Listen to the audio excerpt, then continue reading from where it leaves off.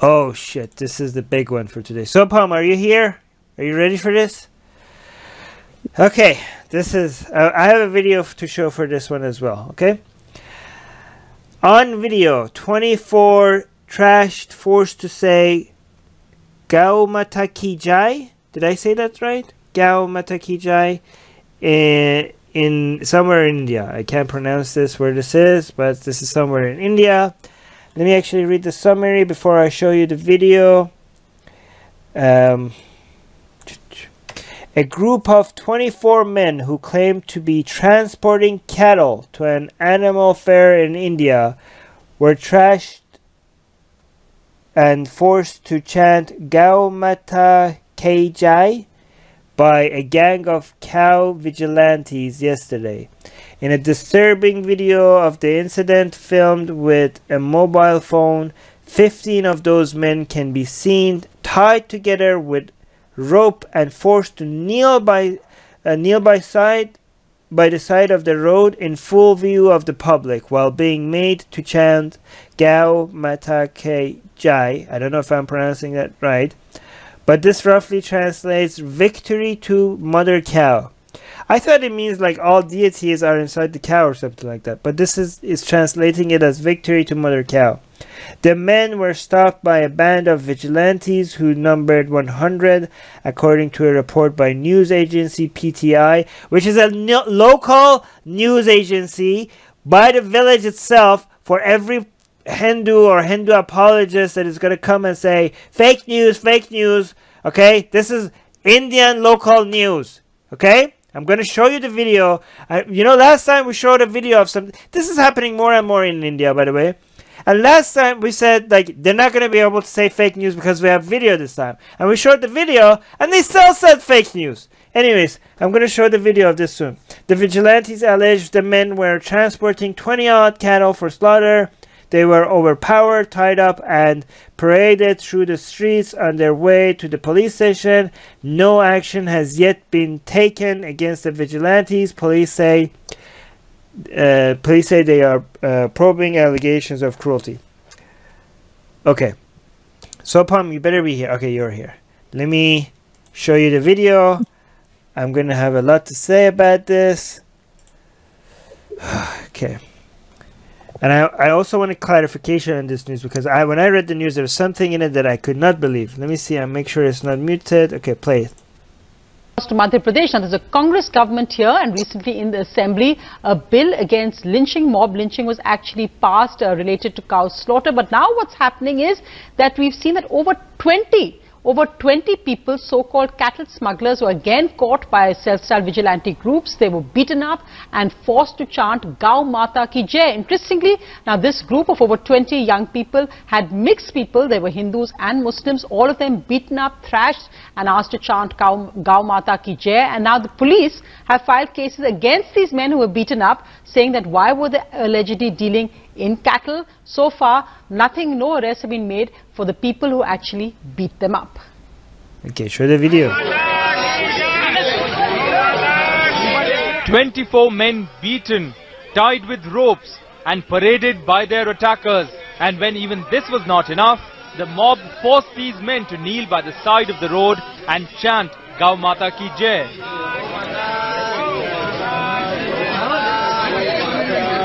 This is the latest attack in the name of the cow. These men were attacked in Khandwa in Madhya Pradesh. The reason? They were transporting 20 cows but didn't have any papers to prove that they were going to a cattle fair. The mob on its own decided that these men, 18 Hindus and 6 Muslims, were cow smugglers and beat them. Not just that, the Gau Rakshaks openly bragged about it as well. एक गाड़ी वाले ने मेरे पर गाड़ी चढ़ाने की कोशिश करी, मैंने कूद के अपनी जान बचाई। उसके बाद हमने सब आगे से पकड़। All right, so I showed the video. Let me just go back to myself. Okay, okay. All right. What is interesting about this news? Actually, let me search for it in the article. If I search for arrested, what it says, it seems. Correct me if I'm wrong, but it seems like the people that were tied by these Hindu extremists, Hindu vigilante, whatever, The people that were tied, the victims were arrested, but the people that were actually tied them up and forced them to chant that cow is holy or whatever. What does it say? All hail holy cow. They're not arrested, and they're like, we're investigating it. So wait a minute, I don't understand. Why are they arrested? They say, okay, they're arrested because they didn't have documents for transporting the cattle. Like, is that not insane? That the people that tied the victims are arrested, but the people that tied them up, the police are like, oh yeah, we're investigating it. Even though there's like, so did you see how many people were holding phones and recording this? And how much more evidence do you need? Like, how come it was so fast for you guys to arrest the people that are tied up, the victims, and not a single person that has done this has been? Let me actually see. Sopam, am I getting this right? Actually, okay, let me see. Sopam is saying, Gao Mata Kai Jai roughly translates to victory to Mother Cow.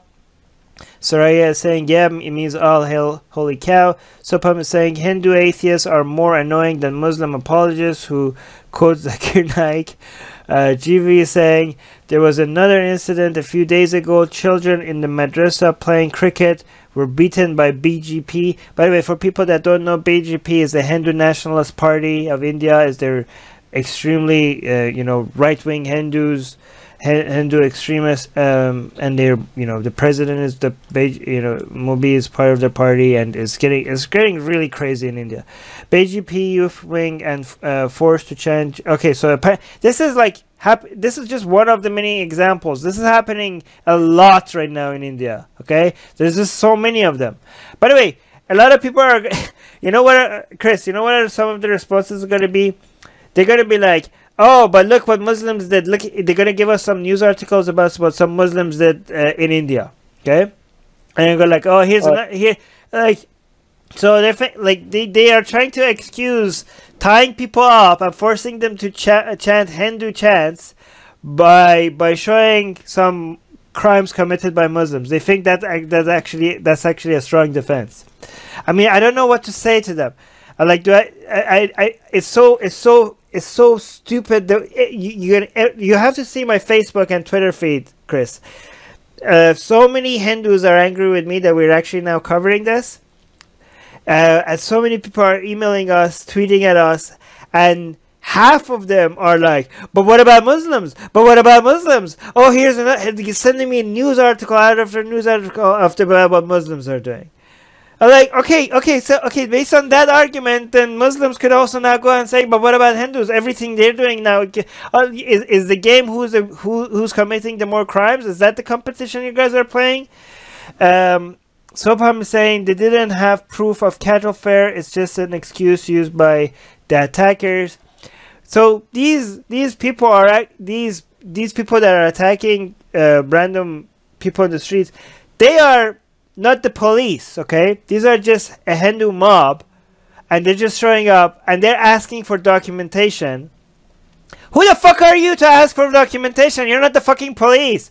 And they're tying people up because they don't have documentation. Because it's not about the documentation. They really want to beat these people up or tie them up in this situation because they are offended that they're selling cows, okay? But they're just hoping that they don't have documentation so they could do this. But, like, oh yeah, we tied them up because they have no documentation. Ah, go fuck yourself. You're like, why are they not arrested? Why is the police like, okay, fine, they don't have documentation, but what the who the fuck are you? Why are you tying people up and forcing? Another thing, a lot of people are like, oh, they did something illegal. They have no documentation, so this is justified. Really, it's justified to force people to do religious chant while kneeling on the ground because they didn't have documentation? Like, these people's standards and making excuses for this. I mean, this would be headline news if in the United States, for example, imagine this. Imagine how much international attention this would get. If in the United States, okay, some people like in the South, some white supremacists or whatever, were looking for immigrants and asking people for documentation, and they finally found some illegal immigrants that don't have documents on them, and they've tied them up in the United States and made them kneel on the ground and forced these immigrants to chant, to say like, oh, Jesus is Lord. Like, let's say they got a bunch of Muslims and they tied them up and forced these Muslims to chant, Jesus is Lord. You know how much international attention that would get if something like this happened? You know how much the regressive leftists would be, you know, happy about becoming more relevant? This would be like a gift to them, okay? Because that's their devil actually did something that makes them more relevant. But when it comes to brown people being victims by other brown people, they don't care, because they don't care about their fellow human beings. This is not getting enough attention because the people that do virtue signaling and all of that, they don't care about other humans. It has to be their country. It has to be close to them. It has the enemy that is committing the villains that are committing the crime has to be the villains that they recognize, or the villains that they have defined their identity around. But this doesn't get attention, okay? This doesn't get attention, and this is happening. The rise of the alt-right people is not happening in Europe as much. It's not happening in the United States as much as in India. If you are concerned about the alt-right, look at India. This is, when we talk about India, we're not just talking about one country, just one other country. This is 1 billion freaking people that are victimizing a minority of their citizens, that when we say minority, people have to understand how many Muslims are in India, because when you say minorities, we're talking about a large group of people, Muslims, okay? We're not talking about minority. This is affecting, the change in India that is happening is affecting more people than any of the trends that is happening in the United States and in Europe. If you care about your fellow human beings, you have to talk about this. It doesn't matter if you're in India or not. If people in India are like, oh, this is our country, you don't get to talk about it. Well, guess what, motherfuckers? This is our planet, and these are our fellow human beings, so we're going to talk about it. We don't give a shit that it's your country and not our country, okay? We're going to talk about it, okay? And thank you, again, thank you to people in India that are trying to get international attention to this. That are not so sensitive about their country looking good. Oh, India is so great, Hinduism is so great. No, they care about their fellow human beings more than the image of their country. So thank you to the people in India that are actually trying to stop this nonsense. Soraya is saying it creates a dilemma nowadays that do we have to talk for Muslims or for Hindus? They seem stubborn, and since BJP came in power, this moral policing and bullying have increased. Soraya, it doesn't matter if you're Muslims or they're Hindus. You speak for your fellow human beings, okay? You don't speak for these people because they're Muslim, okay? Or because they're Hindu. It doesn't matter if they're Muslim or they're Hindu. They're being tied up and being forced to chant some bullshit. That's good enough, okay? You're not taking the Islamic side if you're protecting Muslims from harm, okay? You're not taking a Hinduism side if you're trying to protect Hindus from harm by Muslims, okay? You're taking the side of your fellow human beings. That's what you're doing. D is saying maybe victims were arrested to get them safety away from the mob. Well, that's not what the news would say, but I'm hoping you're right, D. Sopam is saying punishing people for not following a particular religion and often killing them. Ison sounds familiar. Sopan, I wouldn't go that far. It's important that when we recognize a problem, we don't exaggerate the problem. ISIS is a lot worse than this. Was a lot worse than this. I mean, still is, kind of. No, I mean, this is horrible. This is bad, but it's not ISIS level bad. Soraya is saying 30 to 40% of Muslims. What? What do you mean? Sopam is saying 200 million Muslims in India, approximately. Okay, so just don't get confused. When we say minority, India is huge. When we say minority Muslim, we're talking about more Muslims than most. What's the ranking? I think India comes to number 4 when it comes to the population of Muslims in one country. I think 4 or 5. I don't remember. But they're minority Muslim, but they're number 4 in the number of Muslims in one country. So that's how big India is. Subham is saying they sent death threats to a guy who organized a food fair which had beef as an item, and this was Kolkata, where beef is legal. The food fair got cancelled, sadly. Interesting. So yeah, by the way, India, a lot of people don't know, in some places in India beef is legal, some places is not legal, so it's not you know, it depends where in India you're talking about. Sopam is saying ICE is a lot worse, but still this is gradually increasing in severity. I don't think, okay, it is gradually increasing in severity. India is a major concern, and I think it will grow, but I don't think it will ever get to ISIS level cruelty, but it is still a major concern and a major growing concern. Sopam is saying it's the 3rd largest Muslim population after Indonesia and Pakistan. 3rd, even though Muslims are a minority. Atheists are under attack in many places. If they were Christians, their voices would be heard. If they were Jews, their voices would be heard. If they were Muslims, their voices would be heard. But they are atheists, and not many seem to be listening. Let's make it difficult for them to ignore us. We have built a global community, and now we are tearing down geographic, cultural, and language barriers so we can find each other and support each other.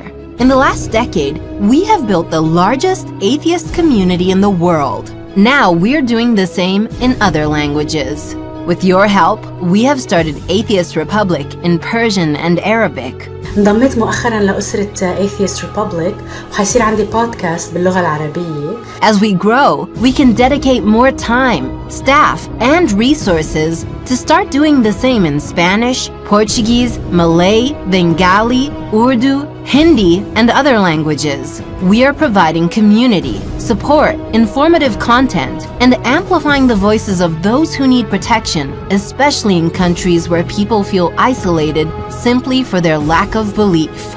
We want to be there for them, and we are only getting started. Help us get there.